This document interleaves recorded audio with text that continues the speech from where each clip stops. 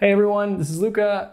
I'm really excited to tell you that my course on the basics of R for ecologists is up and running. So if you're an ecologist and you're just getting started with R and feeling that frustration of the learning curve and just need something that can take you by the hand to really understand the solid fundamentals of using R for ecology, check out my course. Just go to rforecology.com. There's a link also down below, and hope to see you there.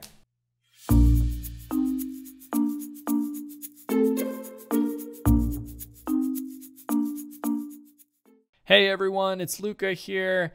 I want to do a really quick video showing you the essentials of R for ecology cheat sheet, going through each one of the functions on that cheat sheet, which altogether probably comprise about 80% of every function you'll ever need to use in R as an ecologist or biologist more generally.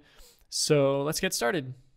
First, we're just going to create some data really quick that we can use for demonstrating all of these functions.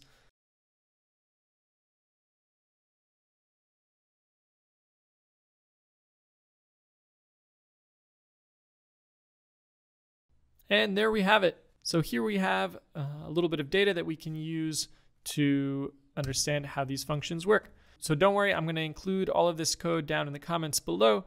Or in the blog post that I'm going to be posting with this video, so you can just copy and paste this into the start of your code. All right, now let's get to it. So the first function is probably the most common function you'll ever need to know in R, and that is the concatenate function, or just C function for short, and this is for creating vectors. So as we did above here with number vector, and so when we run number vector, we get these values, and we can also create a vector using character variables. So here we have SPP1 or species 1, species 3, species 2, and species 3. And when we created this and run species vector, we have this vector of character values. Okay, next we have sum. So with sum, that simply adds up all the different numbers in a vector together. So if we do sum numvec and run that, we get 20 because 3 plus 6 plus 3 plus 8 is 20.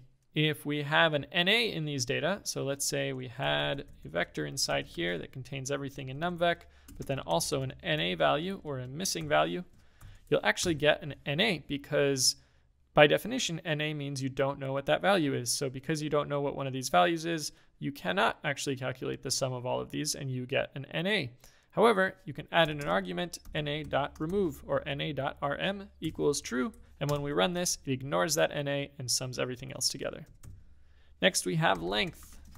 This simply tells you either the length of a vector or the number of columns in a data frame. So if we do numvec in here, we get 4 because there are 4 elements in that vector. If we look at this data frame here that we created, let's just take a look at it, running that. We have 1 column of numvec, 1 column of species vec, and this is the whole data frame together. Now, if we run length for the data frame, we get just the number of columns, in this case, 2 columns. All right, moving on. Unique. Unique tells us how many unique elements there are within a vector. So, for example, if we put in numbervec or numvec, we have a 3, we have a 6, and we have an 8. And the reason we don't have 4 values here is because the 3 repeats itself twice. Sometimes you want to know what the total number of unique values within a vector are. And a simple way to do that, let's say we want to know how many unique species there are inside species vec. So let's put species vec in here. And when we run that, we get these unique species IDs. But let's say we had a really long list and we can't just count that it's 3. We can actually use the length function around the unique function, and now we can find out that there are 3 unique different types of species inside species vec. All right, next, as.numeric. This is useful because sometimes when you load data into R, for whatever reason, it turns what should be a number vector into, or a numeric vector into a character vector. So let's say, for example, we had a character vector. Actually, it was supposed to be a number vector, but actually it somehow loaded into R as. And the reason this can happen is because, I'll show you another example. let's say these are all numeric. But then somewhere in your data, your field assistant entered in the letter O instead of the number 0. And so when you upload these data and take a look at charvec, it actually turns all of these numbers into characters, including that original O.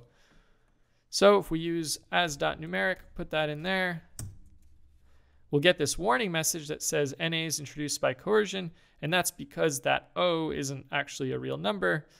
In fact, it's not a fake number either. It's not a number. So we are left with these numbers here, 35215, and an NA value for where that O used to be. Next, we have the log function. I'm not going to give a full example of using the log function here simply because we don't have a lot of data for this quick demonstration. But simply put, this extracts the natural logarithm of a value or of the values in a vector. So if we put in here, let's just say the number 3 and run that, this is the natural log of 3, 1.098612. If we have a vector of values here, numvec, it calculates the logarithm of all of these numbers. And this is useful usually when you're visualizing or plotting data that's skewed to one side and you want to be able to visualize it a little bit nicer. I find myself using the log function quite a bit, and then you just have to indicate on one of your axes that the data are log transformed. Next, we have the sort function. This is used to arrange a vector numerically or alphabetically. So if we have our numvec here and run that, it'll rearrange all the values in numvec starting with the lowest going up to the highest. Or if we do use our species vector, it will organize them alphabetically, and actually it also organized them numerically because SPP is the same for all of these values, but the 1, 2, 3, and 3 was used for rearranging these values. But if, let's say, we had a bunch of different letters, D, S, and A, if we run sort, whoops, we actually need to make that into a vector. There we go. Try that again.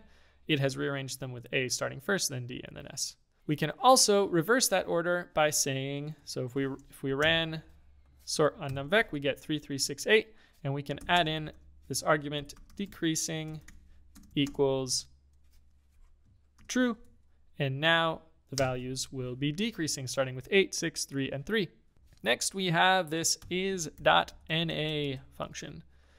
Is.na is super useful. Use it almost all the time because we're always encountering values that might be NA or missing. Essentially what this does is it tells us, is a value an NA or not? So if we add in a vector here, let's make up a vector, 1, 2, 3, 5. There was no 2, it's just 1, 3, 5. NA, run that. We get false, false, false, and true because 1, 3, and 5 are not NA, but NA is NA, so we get a true there. The reason this is useful is normally for most other values we could say, let's say we want to find out, actually let's create this as a new vector. We'll call it newvec.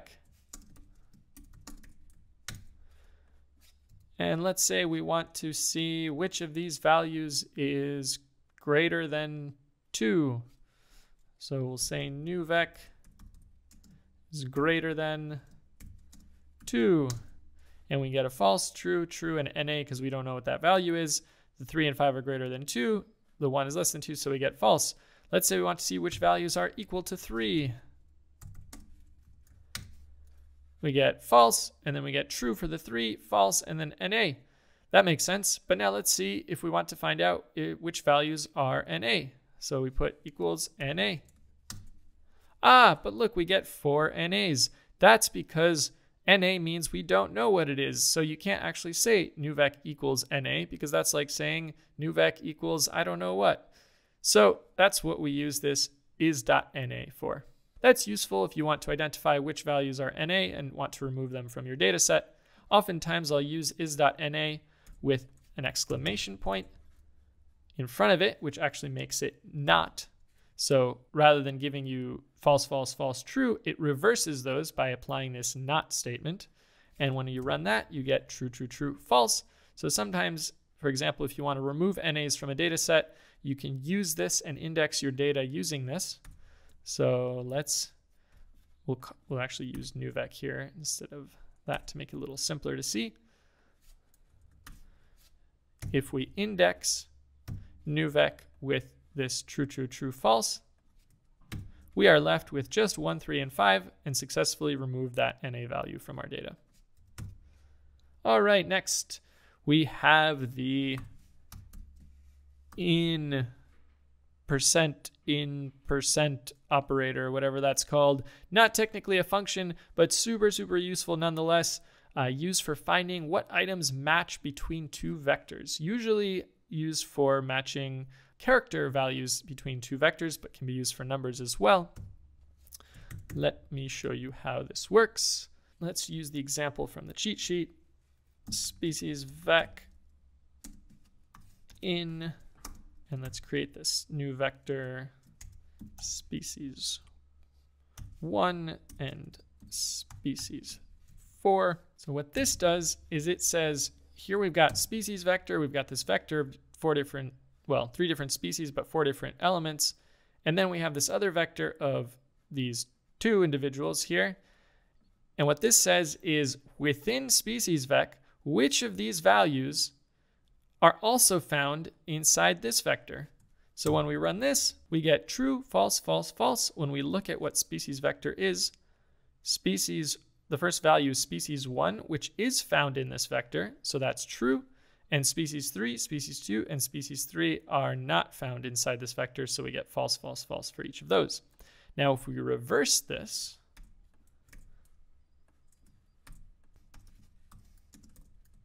and run that, we get true and false because, again, species 1 is found inside species vec, but species 4 is not. So remember that whatever goes before the percent in percent is the vector for which you're going to get trues and falses to see whether these elements also occur in this vector. So next we have a really cool set of functions for parsing date values.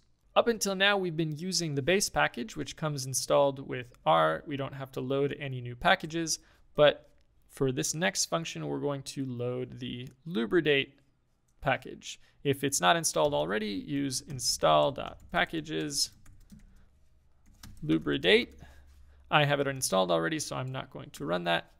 So I'm just going to run library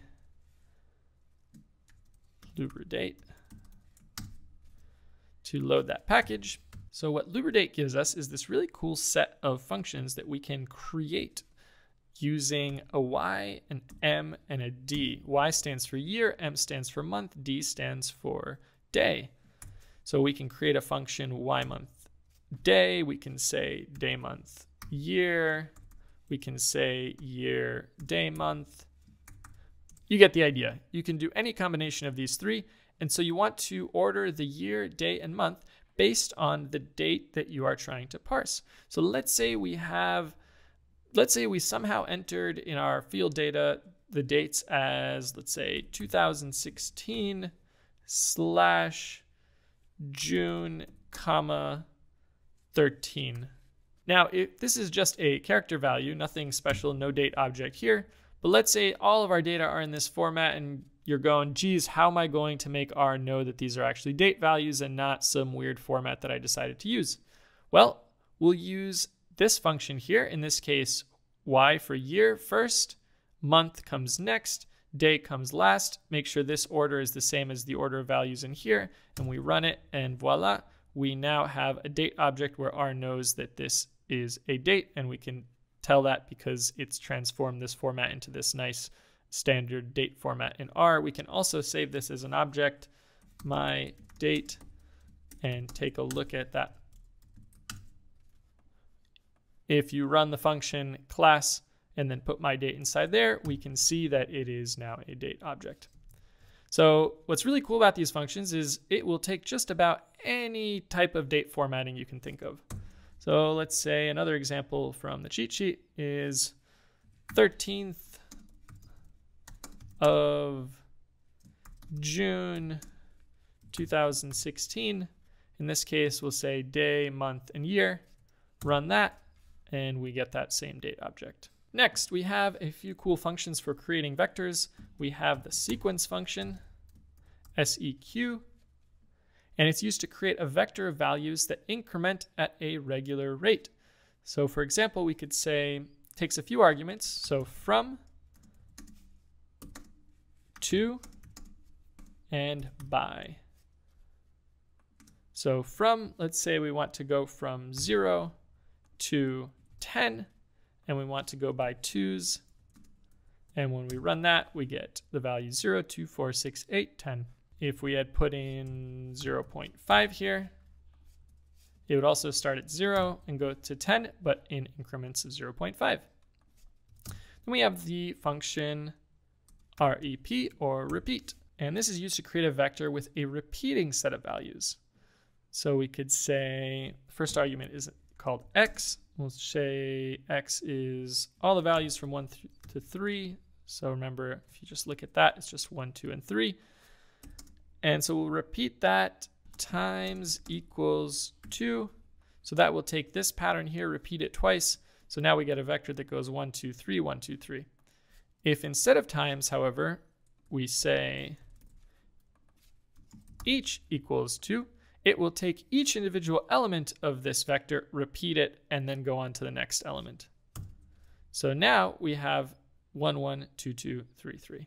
And finally, to complete the basic functions, I'm going to go over one of my favorite functions, which is the grepl function, grepl. And this is used for finding which elements of a character vector contain a particular string of text. So for example, we could say, let's say, so the first argument is the pattern we're searching for. So let's say we're searching for anything that contains this number 3 in the character string. And we'll search within the vector of species vec. So let's take a look at that. Look at species vec again. We have species 1, species 3, species 2, species 3. Species 3 and species 3 each contain that value of 3 inside it, so we get a return back that goes false, true, false, true. If, for example, we had said SP, B, now, or maybe just SP, which of these contain that string of text? We'll get true for everything, of course, and so on. So a common way that I use the grepl function is for subsetting data frames or vectors. So for example, we could say, if we look at data frame, this is the data frame we created before. It has a column of numvec and species vec. And if we want to subset this, let's say grepl, let's say we want to extract all of species 3 or all the species that contain the species names that contain the value of 3. We'll say 3 here, just like we did before. And then data frame, we could have just put in species vec on its own, but since we're subsetting this data frame, it's better practice to include a reference to the column within the data frame that we're filtering by. So again, if we just take a look at this part, run that, we get false, true, true for species 3 and species 3. And to filter this data frame, we also add a comma here because these are all of the rows we want to keep, and we're going to apply this to all the columns. And there it is. Now we have filtered this data frame down to just species 3. So that's it for the basic functions. Now let's continue on with loading data. I don't have any data sets to load for this quick tutorial, but I will just quickly show you how these functions work. Read.csv. All you have to do is put in the path for the data set you're trying to load. So actually, to make this work and a little bit nicer for you, let's actually reverse those functions. Let's use write.csv to save our special data frame that we created here and then reload it in using read.csv. So we'll just save that as dataframe.csv. And the first argument of the write.csv is the actual data frame. In this case, we called it data frame. And it will save right in the base directory where we are working. So to get a look at that, let's go on ahead to actually another function, the get working directory, or getwd, this will show us where our base working directory is located. Here, in my case, it's located in this users, Luca Negoida, documents, entrepreneurship, grad ecologists, YouTube, R tutorials folder, which is actually this folder right here. Let's say we want to save it inside this folder here, which is tutorial scripts. So I'm just going to add in here tutorial scripts / dataframe.csv, and it will save right in here. There it is. All right, so now let's use this read.csv to load it back in. We have to use this same file path location, and we'll save it into a new file. Let's call it data frame uploaded. Now let's take a look at data frame uploaded, and there it is. Now, interestingly, it added this extra column of 1, 2, 3, 4, and that's just because when you use write.csv, it helps to add in row.names equals false, because for some reason write.csv likes to add in these row names whenever you're saving a data frame. So if we run that again and now load this data frame one more time and take a look, now we have only those original 2 columns that we had before. Great. Now we have this other function we haven't talked about, set working directory. This is to set where the working directory is going to be. In this case, we used get working directory to see where it was, and if we wanted to change where the working directory is, we could use that. However, I included here to make a point. It's a really important and good idea not to ever use set working directory. Instead, go to File, New Project, and create, let's save that, okay. New directory or existing directory, new project, directory name, create that project, and then start creating scripts in there. You can see here, I have a project called YouTube R Tutorials. The great thing about using RStudio projects is that it creates that base directory right where the YouTube R Tutorials project file is based. So if we go back one folder and scroll down here, you'll see I have this YouTube R tutorials.rproj file, and that's automatically created when you create a new project in R. The nice thing about this is now if I take this entire folder with the R project in it and email it to you, share it with a friend, send it wherever I want to send it, and you run this same script, you will also be able to load up these data from this tutorial scripts folder, because the base directory, this part, when you use get working directory, this part of it, of everything will change depending on your computer and where you saved this project. But YouTube R tutorials, that base directory will always be the same and relative to whoever is using that project. So my spiel is done. Don't use set working directory, use R project files, and let's go on from there. Next, let's create some custom functions. So up until now, we've been using functions that are already created and built in with R or other packages that contain these functions, but sometimes you just need to create that perfect function that fits your job exactly as you need to do it, and there's just nothing else out there. So here we go. So to create a function, you use the function function.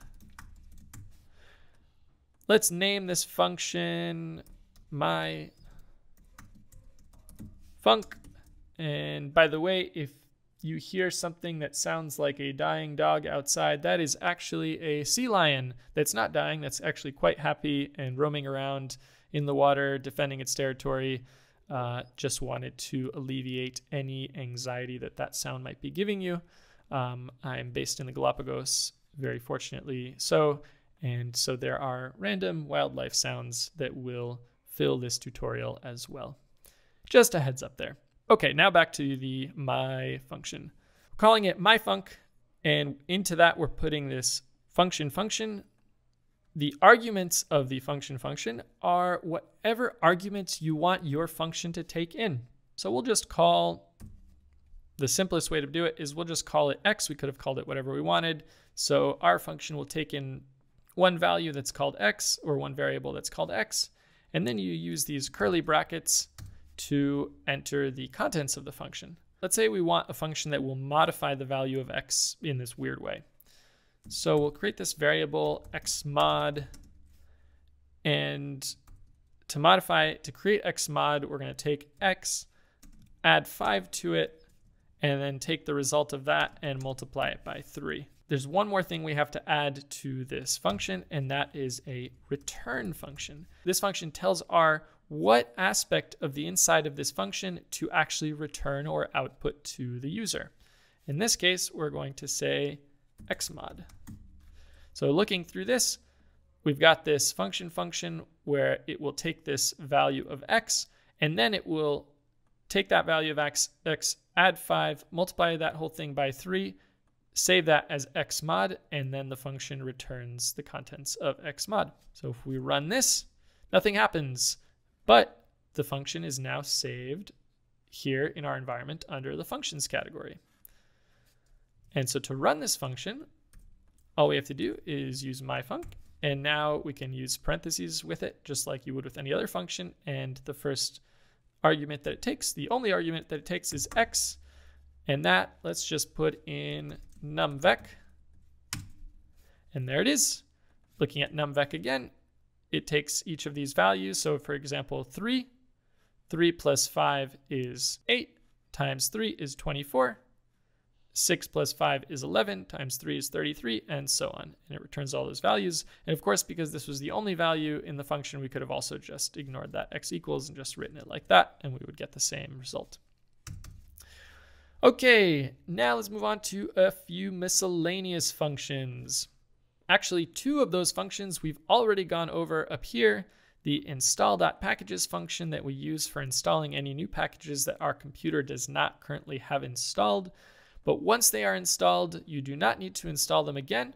You only need to use the library function to load up those packages whenever you have a new R session. I'm going to delete this because this error right here, actually I'm going to comment it out. There we go. All right, so that's what the library function does. You always need to load a new package into your R working space, into your new session, as it's called, whenever you are working with it again. If I reloaded R and didn't run this, I would get an error if I tried to run these functions because it doesn't know where they are. You can think of it as install.packages is you going to Home Depot and buying a bunch of new really cool fancy tools, and then library is you going into your shop and pulling out those tools and getting them ready to use. Okay, there's a few other miscellaneous functions here that are useful. There is the help function. If you ever don't know what a function does, just use the help function on that function. So let's say we want to know what grepl does. All we have to do is help grepl, run that, and it will automatically open this little help window here to the right where we can see all about grep and grepl and all these other functions that are related and what they do and how they work, the different arguments in them. And then the best part that I usually scroll down to immediately when I really want to figure out how a function works is the examples section, where you can see concrete examples in R for how the particular functions work, and you can just copy and paste them right into here and see what happens. Another way to access this help database here is simply to go to help in this panel here, type in the function you're looking for, hit enter, and it will come up on here. And then you can search within this page just by clicking here. Let's say we want to look up just grepl, not grep or anything else. We got it there. You can keep scrolling through and see all the times that that word occurs in this help file. Then we have the data function. This is fun because we can access a whole bunch of built-in data sets for playing around and experimenting in R as we are learning. If we run the data function with empty parentheses, nothing in it, we get this list of all these different data sets with a short little description of what they are. Let's say we want to look at a data set on the survival of passengers on the Titanic. Woo. Okay, so notice that the data set's called Titanic with a capital T. We can go here and type in Titanic and run that. And now if we look at our environment, we have this new data set here, Titanic, and then the values. For some reason it says promise here. I have no idea what that means. I guess R is promising that they're going to give us the data. I don't know what that means. Either way, you just click on it and it's right there. Or if we had run it, then you could save it as its own file, my Titanic data. Doing that also turns it from saying promise here to actually an actual data set. So if we take a look at, I guess it's like a weird, this isn't a good data set example, but the point is, because it has all these different components to it. But anyway, the point is that you run this data function with the name of the data set and you can extract those data. You'll notice up here, that's what I did with trees data. So I ran data trees, saved trees as its own data frame called trees data. And that's this right here. And then I did a few modifications to add a few columns to it.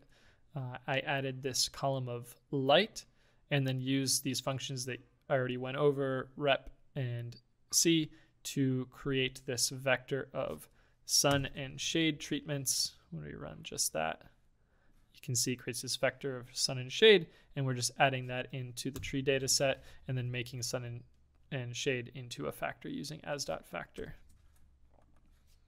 So if we take a look at tree data now, it's the same as before, and we also have this extra column of shade and sun values. You can also learn more about the data that you've loaded in using the data function by searching by using the help function. So we'll put Titanic, or actually let's put trees. That's more ecological than Titanic data.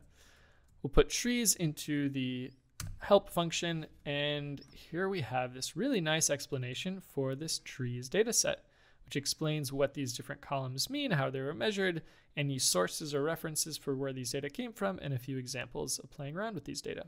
All right, so that's it for the miscellaneous functions, and that's it for side 1 of the essential functions of R cheat sheet. If you like this video so far and want to finally feel confident with visualizing and managing your own data in R as an ecologist, then be sure to check out my online course on the basics of R for ecologists. The course is completely self-paced, and I take you by the hand through all the essentials of R using ecological data sets as well as exercises to test your learning along the way. The course is also fully accessible to everyone regardless of financial ability. So just click below to learn more and sign up for the upcoming enrollment period. Okay, now let's get on to some basic data visualization. The most common and basic function that you'll ever want to use for plotting your data in R is just called plot. It's great for creating scatter plots as well as box plots, as well as a few other things, but I'm going to limit the conversation to that because those are probably the most common plots you'll ever need to create. So let's use our tree data for this. So the plot function takes an argument data equals tree data. Remember, we were just taking a look at that data set just before. Let's take a look at it one more time so I can just show you what those variables are. Girth is the diameter of the tree. Height is the height of the tree. Volume is the volume. Girth is in inches, height is in feet, and volume is in cubic feet, I believe. And this is this made up additional data set of whether the tree was in the sun or in the shade. So we'll use this data argument to tell the plot function that we're going to be using in the tree data. And then all we have to do is put in the names of the columns that we want to plot. And we'll say height. And then we'll use this tilde symbol, which can be thought of as tilde equals is a function of. Or more simply, you can just say whatever is on the left of the tilde is the y variable.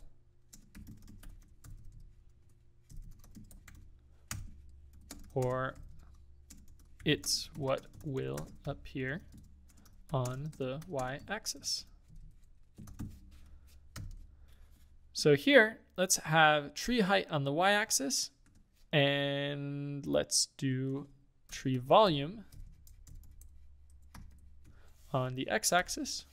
And when we run this, we get a nice little plot of height on the y-axis, volume on the x-axis, a nice little simple scatter plot. We can also create a box plot if the x variable, in this case volume, is a categorical variable.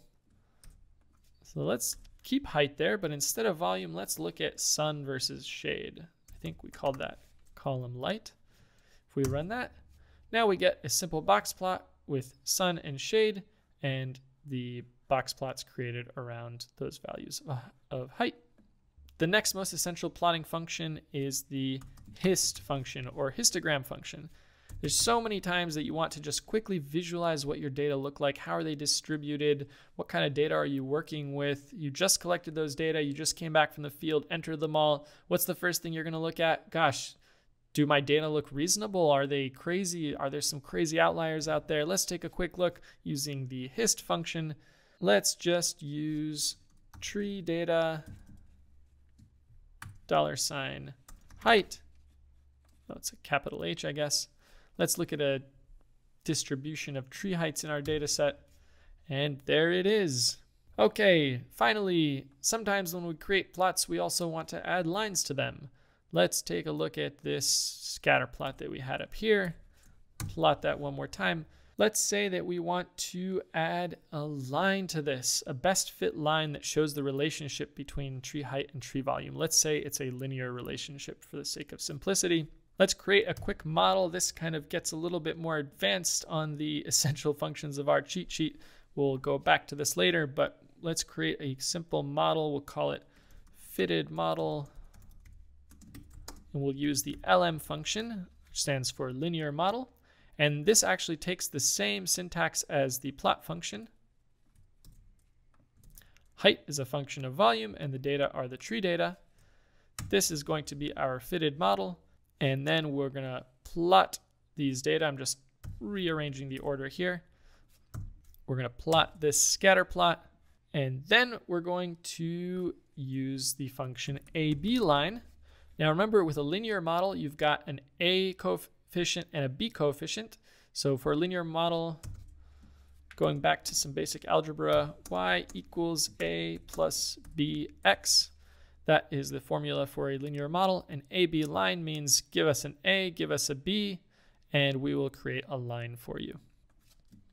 So the nice thing is that when we look at this fitted model, the fitted model returns these two coefficients, the intercept, which is the A, and the slope of the volume, which is B. So if we enter that fitted model right inside this AB line function right after we plotted the data, we have this line that is thrown right on top. But sometimes you don't just want a nice fitted line, you want to mark certain thresholds in the data, but using vertical or horizontal lines.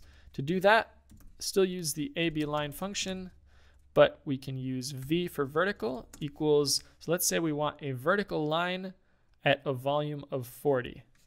So we'll say AB line V equals 40, and there we have a vertical line at volume equals 40. Or maybe we'll do AB line H for horizontal at height equals 85. And there we have it. Now let's move on to working with data frames.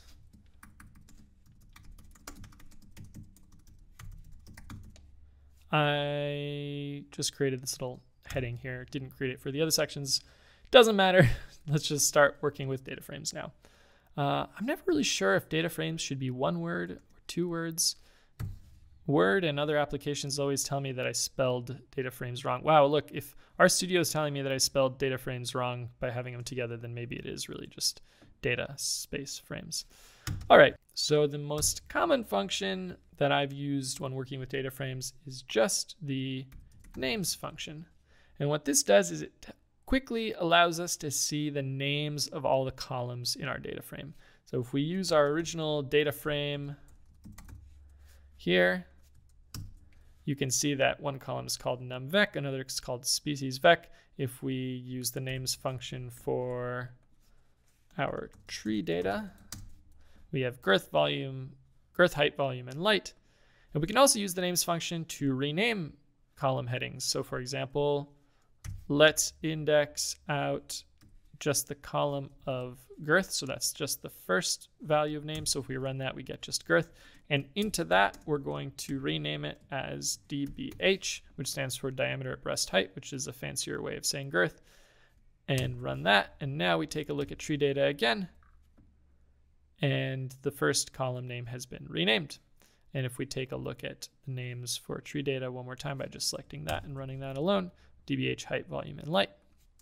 I often use it for quickly looking at the names of a data frame when I'm trying to refer or index certain parts of a data frame and I just forgot what that column was called. Next, we have the data.frame function, which is what we use to create simple data frames when we have a bunch of vectors that we want to bring together into one data frame. And if you recall up here, that's what we did with the two vectors that we created when we started. Numvec, species vec, and then we use data.frame to combine these two vectors into one data frame. Now note that both of these vectors need to be the same length. With one exception, you can have vectors that are a length of 1. So for example, let's create a new column and we'll call it my new column, because I'm that original, equals, let's just say my new column, we would just want the value of 2 inside my new column. Why not? When we run that and look at data frame, we have this new column of 2s. And the reason that worked is because 2, in this case, is one element. It's the same as a vector of just this one element, is evenly divisible into the number of rows here. So we get 2 divided into, I'm not making any sense. The point is that 2 is a length of 1, and you can easily fit the 2 into each. Okay, you know what? I can't explain this. Let me show you another example. If we had said 1, 2, so now we have a vector of the value 1 and 2, and run that, it will still work because now it will repeat the 1 and 2 throughout this entire data frame. However, if we had 3 values, 1, 2, and 4, that won't evenly fit within the available space of this data frame, and we'll get an error. Error in data frame, arguments imply differing number of rows. There it is. So you usually never have to do this, but just letting you know that that's an option. Maybe I shouldn't have told you. Next we have, actually speaking of telling people more than they need to know, I'm probably going to remove data.frame from future cheat sheets, from the future versions of this Essentials of R cheat sheet, because there is a far superior way to make data frames in R, and those are called tibbles. So instead of data.frame, let's create our first my tibble. Again, very original. And here, instead of data frame, we're going to use the function tibble, which does the exact same thing that data.frame does, creating a data frame, except the data frame is now really cool and superior, and it's not called a data frame anymore. It's called a tibble, or maybe you call it a type of data frame, a tibble type of data frame. I don't know. Anyway, it stands for tidy table. When we run that, oh, we can't find the function tibble, and that's because we have to load up the package dplyr first to work with tibbles. When we run that, and again, you can install the package if you don't have dplyr first. It stands for data pliers. So remember, you use pliers for bending and manipulating and changing things and wrangling things, and so that's what dplyr is, but for data. Now we should be able to run this and take a look at my tibble. And there it is. We have up here, it clearly tells us that it's a tibble, so thank you very much for that. It shows us that it is 4 rows long by 2 columns wide. It shows us the type of data that each of these columns comprises of. So here, numvec is a double or numeric column. Species vec is a character column. And yeah, so it includes all of this neat information here. But actually the coolest thing about tibbles is not something we can see from this really simple data set. So let's create a tibble using our tree data.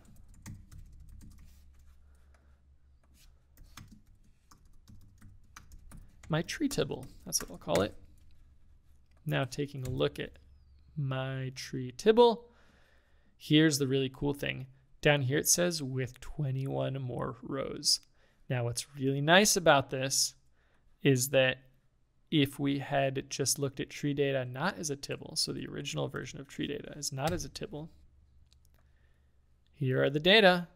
Oh wait, what are the column names? Oh, we have to scroll up a bunch to get to here. Oh, okay. Wow, that's a lot of space. I don't want to have to like open this all. Oh wait, what happened to, oh, now I have to, how do I make, oh, I have to, oh no. There we go. Okay. Yeah, you get my point. Tibbles are really cool. There's a bunch of other advantages to them too, but for now I'm just going to say they're a neat and simple way to look at and work with data frames. So now moving on to the next function, as.data.frame. Sometimes you end up working with matrices that you want to convert to a data frame. So for example, up here again we use the as.matrix to convert. So I'm kind of just going backwards now. We can take our original data frame, convert it to a matrix using as.matrix. Don't need to know that function. I'm just kind of showing you, trying to create a matrix here to show you what I mean. So here we have this simple matrix of values. Usually you end up working with matrices when you're creating species by site matrices for multivariate ordinations in ecology and community, when you're dealing with community data and ecology and that kind of thing. So that's usually where you'll encounter matrices the most. So let's say we have this matrix here and we want to convert it to a data frame. Use as.dataframe with my matrix. And there it is, back to a data frame. And along the same lines, we also have as_tibble. And the reason that most of the functions that come with dplyr have kind of done away with using dots or periods to separate out words in functions and instead use underscores. And the reason for that is that if you're a Python programmer, the dots actually are read in a different way than they are in R, where in R they just kind of become part of the name of the function, whereas in Python they actually are an operator that indicate something a little bit more than just part of the name of the function.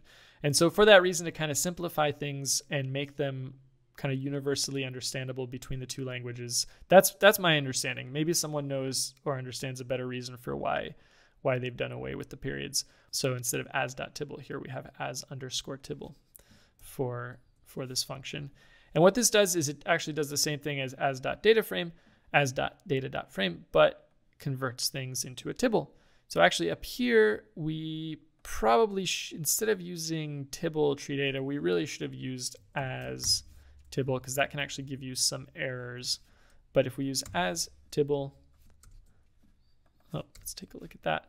Here is our tree data tibble.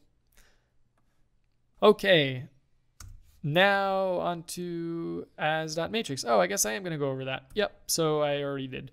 As.matrix is useful when you want to create species by site matrices, and some functions require that you enter matrices into their arguments rather than data frames, and so that's what you would use as.matrix for.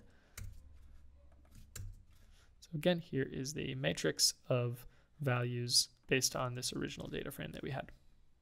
So with matrices, sometimes you need to swap them around. So swap what is in the column, make the columns into rows and make the rows into columns. And we can do that with the T function, or I think that stands for transpose. Let's see. T, matrix transpose. Yes, okay, I was right. All right, so when we run this function on my matrix, here we have that same matrix, but the columns and rows have been reversed. Then we have the ncol and the nrow functions, which is just a quick, useful way to get how many columns or rows we have in a data set. So let's look at our tree data. Ncol looks like we have 4 columns in the tree data. Nrow looks like we have 31 rows in the tree data. Simple as that, nothing more to it. So I did mention the tibble as being quite superior to the data frame because one of the most useful things is that nicely and neatly cuts off your data frames so that you can just see the top 10 entries, I guess. You can also change what that value is. But either way, you see the top few entries instead of having to scroll through the whole data set. But another way to take a look at that using just a typical normal data frame is using the head function. And that just returns the top few entries of a data frame. So if we look at tree data and use head, I think the default is 6, the top 6 rows. So here we see the top 6 rows of the tree data. The reason this isn't as great as using a tibble to begin with is it can be a little bit misleading if you didn't realize that you ran the head function, because it doesn't tell you that there's more rows in this data frame that are missing. It's just a quick way to extract the top little bit of a data set. Okay, now I'm going to talk about one more function that I use tremendously. I love it. It's very useful. There's a lot of ways to use it, and that is the left join function. Now note there's also a right join and a few other types of joins which you can learn about by searching them here, but I'm just going to talk about left join and then you can figure out the rest after that. So what this does is it is used to combine two data frames based on a reference column. And this again also uses the dplyr package. So make sure to install and load that library first. So let's say, let's create two data frames so we can actually show how this works. Let's see, let's take a look at tree data. Let's use it as a tibble. Let's use the my tree tibble, since I keep talking about how great tibbles are. We take a look at the tree data. Okay, let's add a column that indicates the identity of the tree. So which tree we're dealing with. We'll just do that by saying tree ID. And I think there's 31 rows total. Yeah, so here we have 10 rows with 21 more, so that's 31 rows. So into tree ID, we're just gonna say add in the values of 1 through 31. And we'll make this as.character, just so that it's clear that these numbers don't mean anything as a number, but they're just the identity of each tree. Let's take a look at my tree tibble. So here we have this new column now called tree ID. Okay, and let's say let's make a new data frame now. Tree ID 1 through 31. Let's create it with the tibble function. So tree ID is 1 through 31, and then let's make up some data. Tree leaves. Let's just say we could count how many leaves each tree has. I don't know. I'm just making this up again. Let's just say tree leaves equals, I'm going to use a few extra functions here just to make this easy. So let's do runIf. So that's picking a random number from a uniform distribution. And when we type that in, we get this little window that pops up that shows us what we can enter in it. No, I'm not getting that to pop up again. There we go. N is the number of values, min and max. So we'll say n equals 31, min equals 3000, max equals 5000 leaves, let's say. And the problem is that these values, if we run just that, they give us decimals as well. So let's just round that to whole numbers, since let's just say we can only count entire leaves and not partial parts of leaves. So round, that should be enough. Run that, taking a look at this one more time. Yep, there we go. We have these 31 different leaf counts for these different trees, and we're adding that as column tree leaves. So now let's save that as my tree leaf data. Taking a look at this, we have this data set with the tree ID and the number of leaves for each tree. And then we have this other data set that has these other variables and tree ID, but doesn't have the leaf data. So we combine these together with the left join function. So typically, the first data set that goes on the left is the one that has almost everything already in it. So here we'll put in my tree tibble. And then the next data set is the data set that contains the data we want to add to it, my tree leaf data. And then we add in one more argument that says by equals tree ID. This tells the function, let's take these data and then take these data and add them to these data and match it up so that every value in this data set is matched up to this data set based on a matching tree ID value. In this case, it's actually the same order because tree IDs are in the same order. So let's mix up that order actually to prove my point. So I'm just going to index this, and I'm just going to sample 31 values from 1 through 31. That gives us a random order to everything. And let's save that into itself. So now if we take a take a look at tree leaf data, now all the tree IDs are all mixed up, but they're still associated with each particular number of tree leaves. So now if we do left join, and let's save this as my data all. Now if we run left join, it should connect these two data sets by tree ID. Error can't join because of incompatible types. Ah, I know why.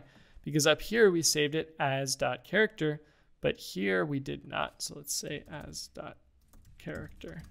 It's trying to combine numbers with letters, and that doesn't work.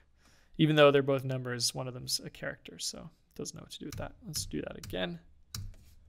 There we go, no error. Now let's take a look at my data all. And there it is. Now we have these tree leaves attached to this other data set. So if we let's take a look at tree ID 1. Tree ID 1 is 4567. Oh, that's convenient. That's easy to remember. 4567. Let's take a look at the original my tree leaf data. Oh, look, it's in the top 10. Number 1 is 4567. And so it was able to successfully combine those two data sets. Now note that if we didn't include this by equals tree ID in here, R is pretty smart. When we run that, it shows us joining by equals tree ID because it found that that is the only column that's in common between the two data sets. If there wasn't a column in common between the two data sets, we'd get an error if we did that.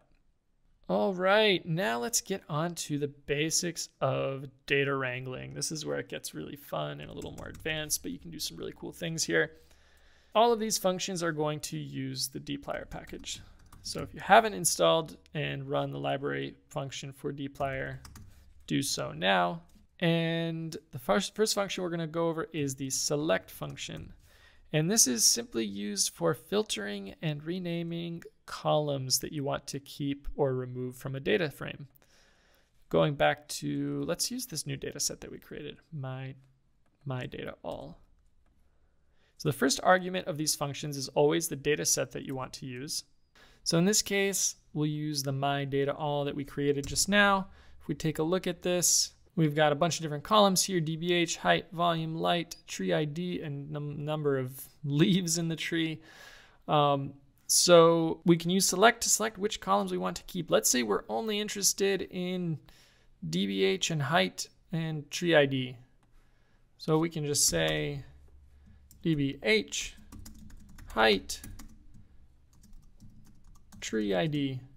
It's that simple. When we run that function, now we get a new data frame tibble that just consists of dbh, height, and tree ID.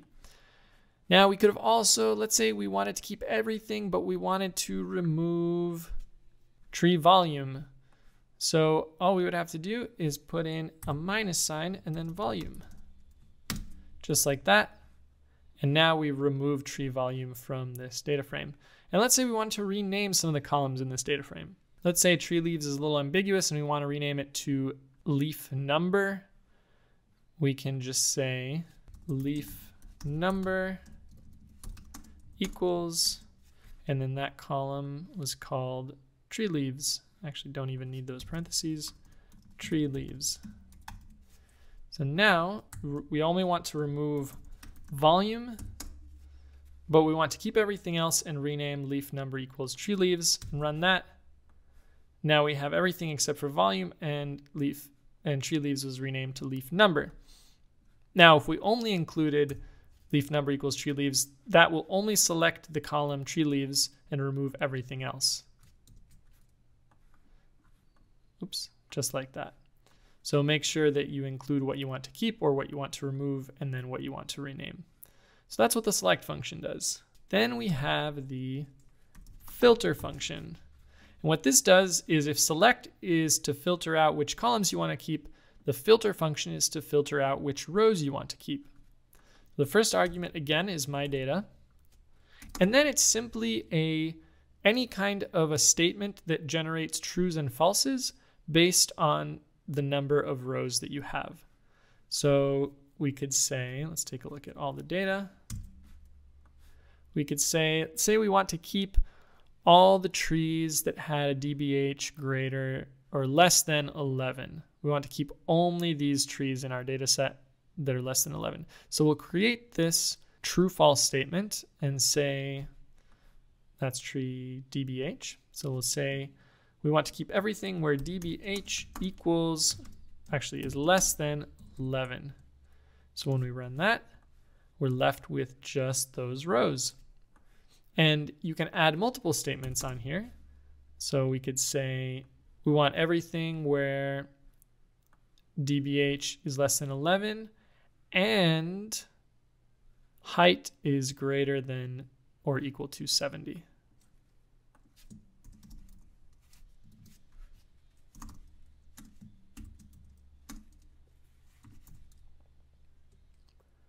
So when we run that, now we have only those heights where the tree is greater than 70 and DBH is less than 11. And so note that every additional argument that you add onto the filter function with a comma is the same as saying and. So I want to filter for everything where this is true and this is true.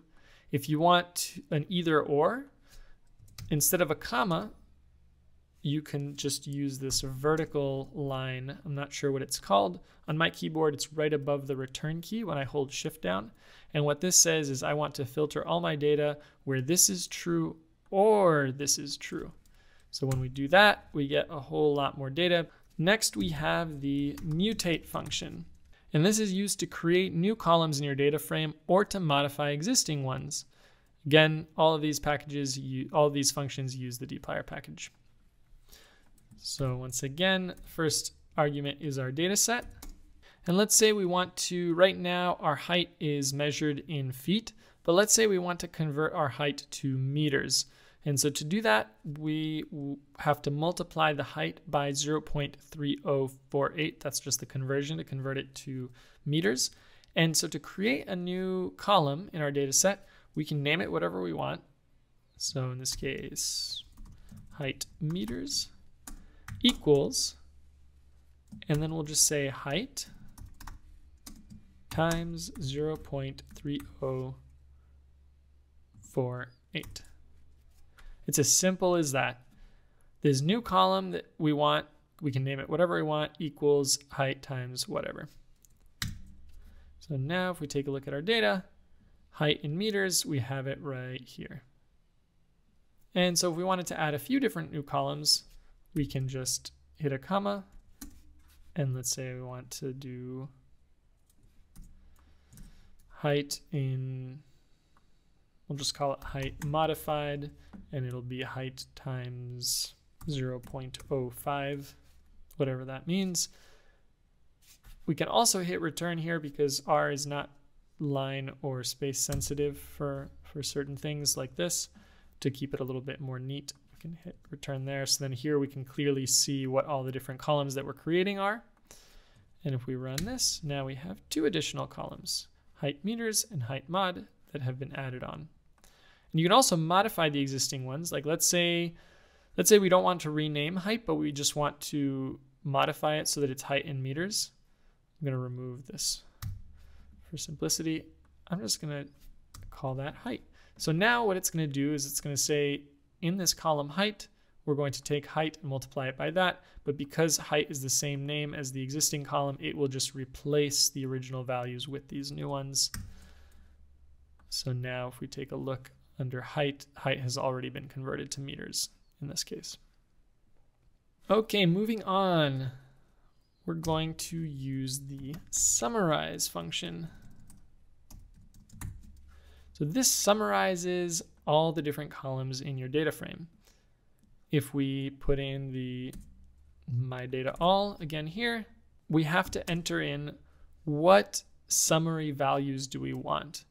So for example, maybe we want to find out the mean height, and we'll call that, and mean height will be based on the mean height. So applying the function mean, which I'll go over in a little bit, to the column height. And then let's say we also want to know the maximum girth or maximum dBH. And we'll use the function max, which we'll also go over in a bit later, but it's pretty self-explanatory. So now if we run this, we simply get this table with mean height and maximum dBH. Now you might wonder, if you're just creating summary values for all the columns, why create a table if there's only going to be one row of these summary values of in this case, the mean height and the maximum dBH? And that's because summarize can be combined with the group by function, which is really neat. And the group by function allows us to split the data set into individual groups. So for example, let's say group by. Let's group the data into whether the trees were in the sun or the shade. So we'll just use group by first argument's the data again, and we'll just say we want to group by light. That's the name of that column. Oops.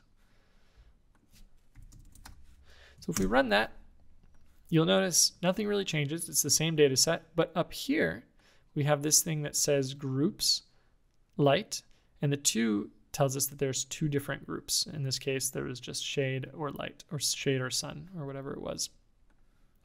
So on its own, it doesn't really do much. But then if we take this grouped data and put it inside of this summarize function, so I'm just going to copy this over again. Copy that, and in place of my data all, I'm going to put in this group by function. So now my data all has been grouped, and then we're putting it into this summarize function. And now take a look, and now we have one row for each of the different groups that we had grouped the data by. So now we have the mean height for shade trees, we have the mean height for sun trees, and the maximum dBH for shade trees and sun trees. And when you use the summarize function with the group by function, it actually automatically removes the grouping afterwards. So you'll notice here there's no remaining grouping in the data, but sometimes it's useful to ungroup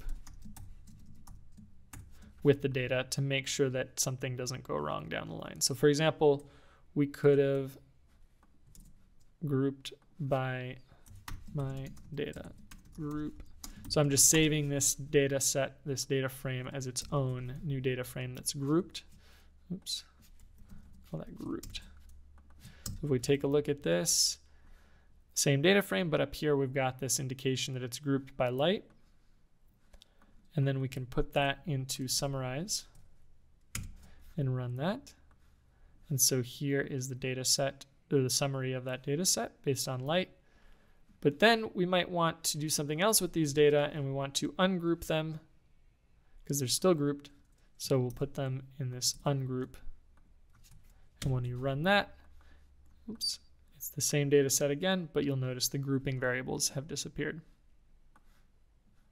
And you can also use the group by function with the filter and mutate. So for example, if you want to filter for all, if you want to remove or extract only the tallest trees from the sun group and the shade group, if you just used max height, so which height equals max height in this filter, you'd only get one tree value because it's the maximum, the tree with the tallest height out of the whole data set.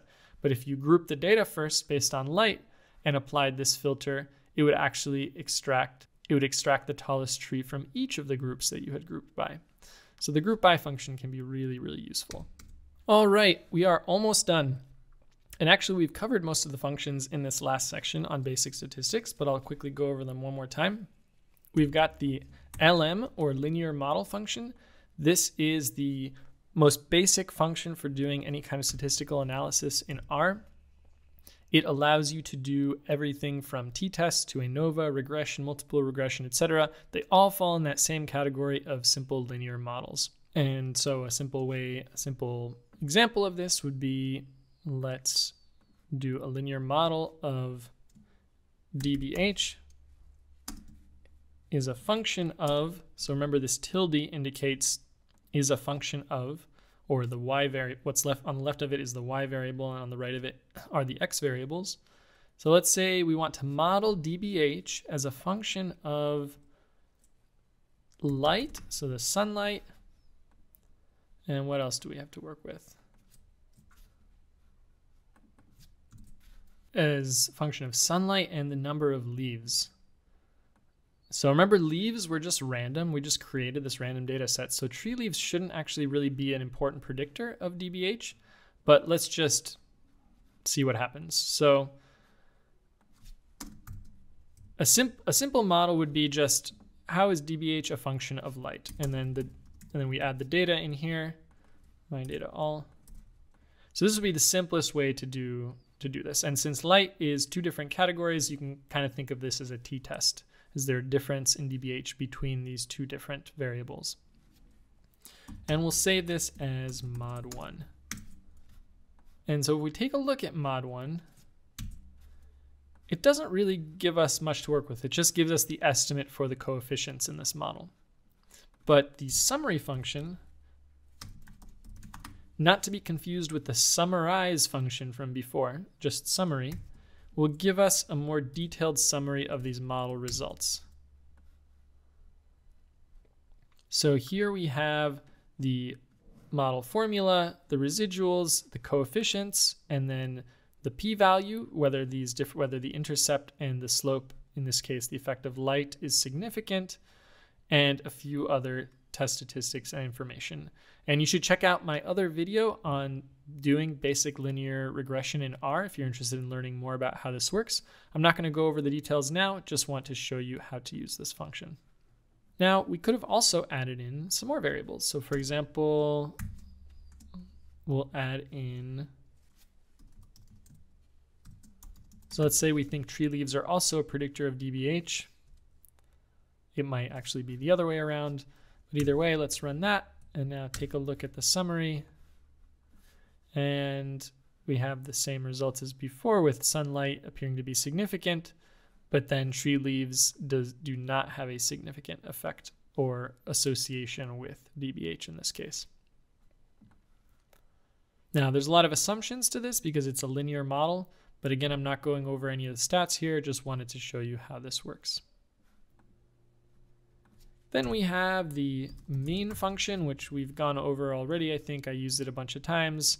It just calculates the mean value from a vector. So if we use numvec here, the mean value of numvec happens to be 5. And if we have an NA value, we can't actually calculate the mean because it will just give us an NA. So remember, you can also use na.rm or na.remove equals true, and then it will calculate the mean after removing the NA.